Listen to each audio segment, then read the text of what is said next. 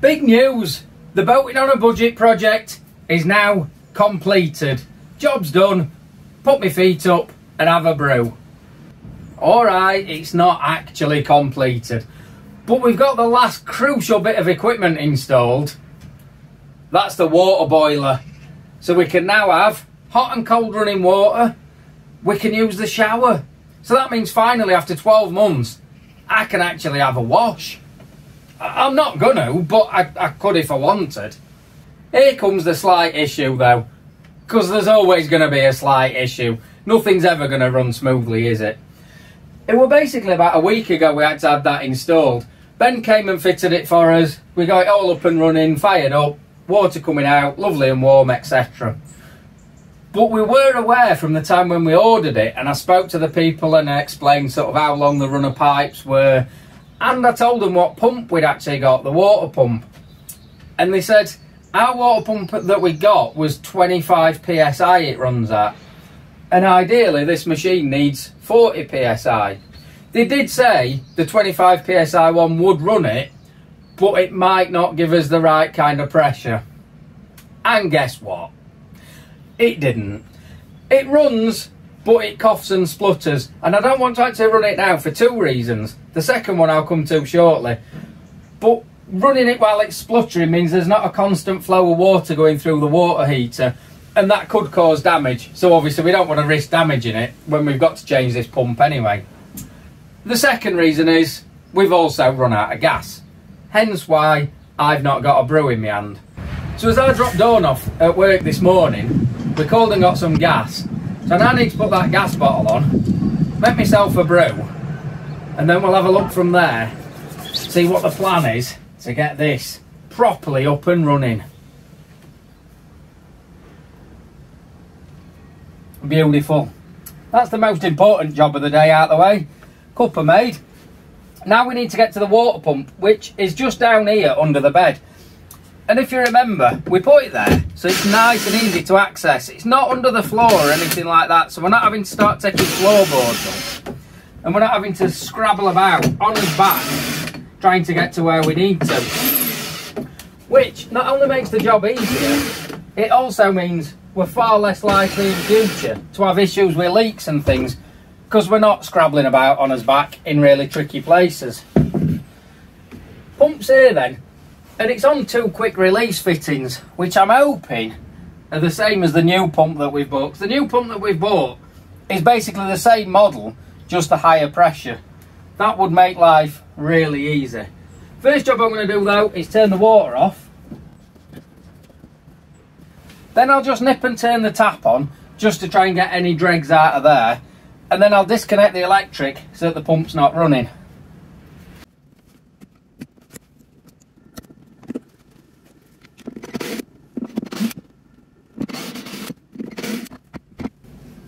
Well, that came out easy enough. And so long as these connections are exactly the same, with just a couple of electric terminals on the new pump, it should go back in just as easy. Fingers crossed. So let's open the new one up and have a look, see how it matches up. As I'm unpackaging this, I will say, we got this from Midland Chandlers. We ordered it online, and including delivery, I think it was about £93–94. We did look on some of the big online places, like your Amazons and things, and the best price we could find it there was about £112, I think. So it does show, everyone, not everyone, but a lot of people kind of criticise places like Midland Chandlers, saying that they're expensive. But in actual fact, I don't think they are. And that's coming from the tight Yorkshireman. Right, let's have a look. This is the crucial test. And it's looking good because they basically look the same. So I'm sure these ports are the same, which then means refitting is going to be dead easy. That is what we wanted to see. Really simple job of wiring up. Basically, I just need to get the same connector on each side as what I've took off, and then it'll go straight back into the wiring that's already there. This should now be a direct like-for-like replacement. I think we'll keep that because it would do as an emergency backup. It will at least run the cold water if we need it. Let's get this one refitted. The really frustrating thing as I refit this is obviously it's not that long since we bought the original pump, and in all honesty, when we stripped this boat down originally, there were about 5 pumps included with it. But we thought rather than reusing any of them and risking them not being right, we'd buy a new one. I'm just struggling with this connection here. There we go, I think that's in. But yeah, so we thought we'll not risk using the old ones, we'll buy a new one. So we bought the new one, which did the job, especially for the cold water. I mean, the cold water pressure is fantastic. It's just this hot water pressure wasn't up to it. But yeah, a bit frustrating. Spend the money on a new pump to then find we have to buy yet another new pump. Yeah, that's all going to connect up all right. So I think the next job, turn the water on. Let's check for any leaks. Water on and no sign of leaks.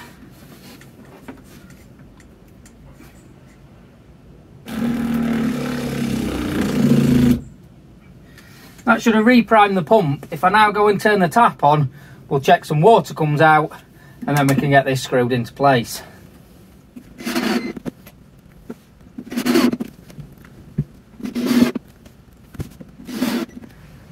First test then, let's get some hot water in the sink so I can do these pots that Dawn kindly left me. I will have my little grumble. We can't get a plug the right size for this sink seemingly.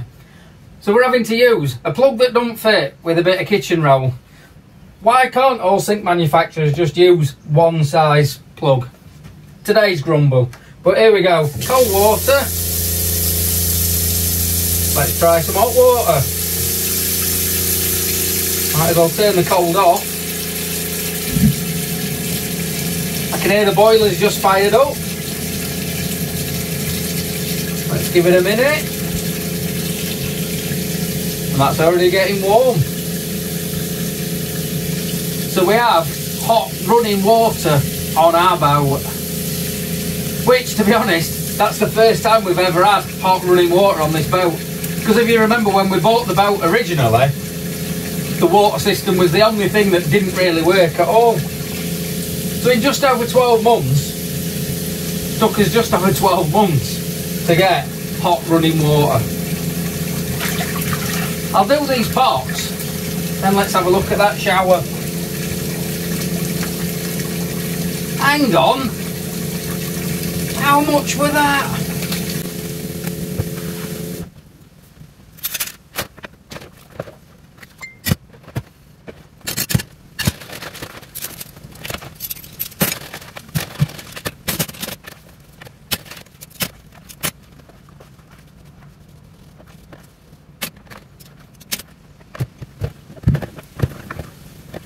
Well, with that first lot of washing up done, I think it's time to put the kettle on, have a brew, then we'll have a look at that shower.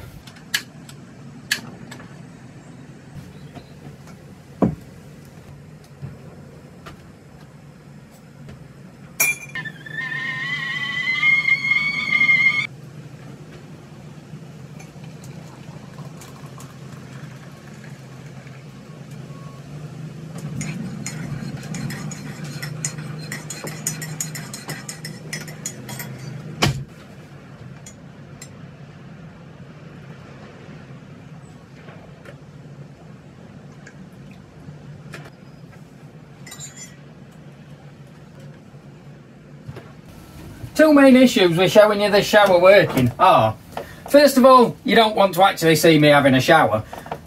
That's not a sight that anybody wants to see. And secondly, it's really tight in this bathroom, so there's not a lot of room to demonstrate. But basically, we've got the shower head there, we've got the lever, let's give it a go. And you can see we've got water coming out. That's just on hot water alone, there's no cold water coming through at that. But let's just see how warm it gets.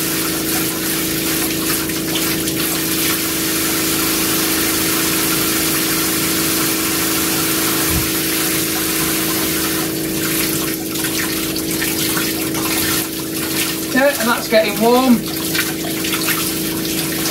and definitely up to sort of temperature that I'd want to shower at.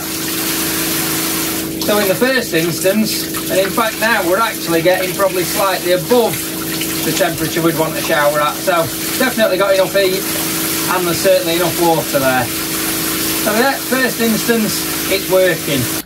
Now we're confident we've got hot water then, we need to do the couple of last bits so that we can actually have a shower itself. One of those is, there's a pump under here that pumps this water out the shower tray to keep it empty. At the minute it's not wired in, and we have got a considerable amount of wiring still to do around the boat. So I think just as at least a little tester, the best thing I can do is get a battery and just connect it direct to that, because it is an automatic water pump, so it doesn't need a switch or anything. So that's going to be one job. Another issue we've got is at the minute we've not put any shower curtains or screens up. We're not exactly sure how they're going to work or where we're going to need them. The only way I think we're going to work that out is suck it and see, to be honest. Once I've got it all working, I'm going to have a shower, see where the water goes, and see where we need to put a curtain, possibly where we need a shower screen. We'll take it from there. We're not called winging it for nothing, you know. We don't plan all this stuff in advance. Before I do carry on with any of this though, while I've got them lats up on the bed, I'm going to do a little bit of insulation and pipe work lagging all around there. We are now heading into winter, and we do need to get all those pipes and that tank lagged for two reasons. Basically, one, it's winter, there's a chance things could freeze if we've not got the heating on, if we're not on the boat for a day or two while it's cold. And also, around the tank especially, that can cause a lot of condensation, which would make things like the mattress and the clothes in that cupboard all damp. It's a job that we knew we'd got to do, but we wanted to make sure we'd got everything working first. No point lagging it all and everything like that and then having to find we need to take stuff off to redo anything. So I'm not going to film that because basically I'm going to have my head under a bed and it's not going to be a pretty sight trying to film what I'm doing. So I'm going to have my brew, crack on with that, then I'll have my test shower so we can see exactly what we're going to need to do in here to finish off our bathroom. Jobs like this then are a classic example as to just why it's taking so long to rebuild the boat. And it's not just because of all the bacon sandwiches and cuppers that I have, although they probably don't help speed it up.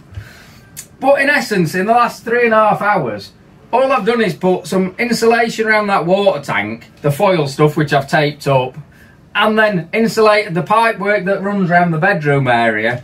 And there were just a couple of little bits in that wardrobe that just needed a little bit of insulation, just finishing off in there. Now we've got it all set up. But that's basically took, like I said, 3.5 hours. And it's a job that you kind of look at and you think, be 20 minutes, half hour. Time flies when you're having fun with your head under a bed. But anyway, while I was doing that, I made sure the water tank was topped up. Just put the hose pipe into the water tank. Didn't want the water running out while I'm having a shower. I suppose now's the crucial time. Let's give it a test.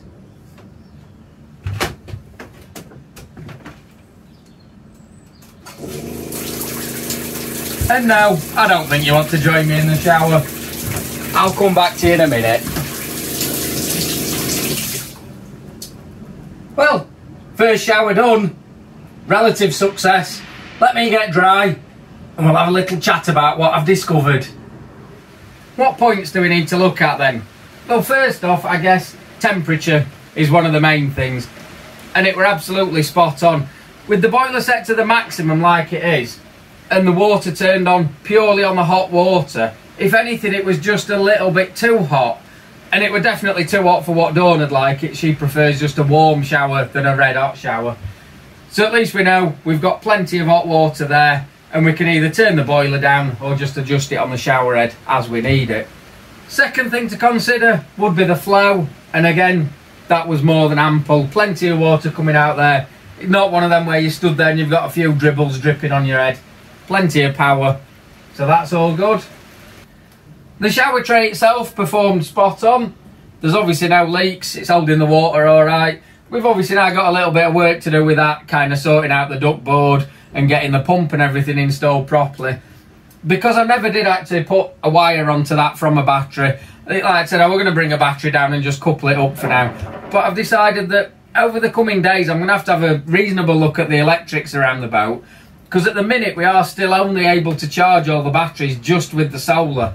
And now we're coming in towards winter. Yeah, we're coming in towards winter.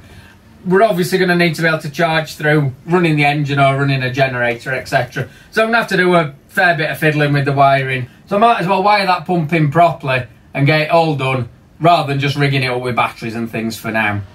The other obvious thing I was checking there was just what we're going to need in terms of shower screen or curtain. Shower screens would be ideal, but the problem is it is only a fairly small shower tray, and if we've got a screen either side, we might be a bit kind of, you know, no room to have a shower. And likewise, if we're not careful and put a curtain up in the wrong way, we might again find it's kind of clinging to us all the time and not giving us room to move. And when I'm washing my hair, I need plenty of space to move about. Yeah, I think basically Dawn's going to have to go shopping, which I know she'll be really disappointed at, and get a shower curtain. And before we put the ceiling up, so we've got a chance to have a little bit of an experiment, we can work out where we're going to actually need kind of a rail or whatever, and what sort of style and shape and things like that. So that's going to be another bit of an experiment. Overall then, not only am I really impressed at how the shower's working and coming along, it's also just a massive tick in the box of how this project is coming along.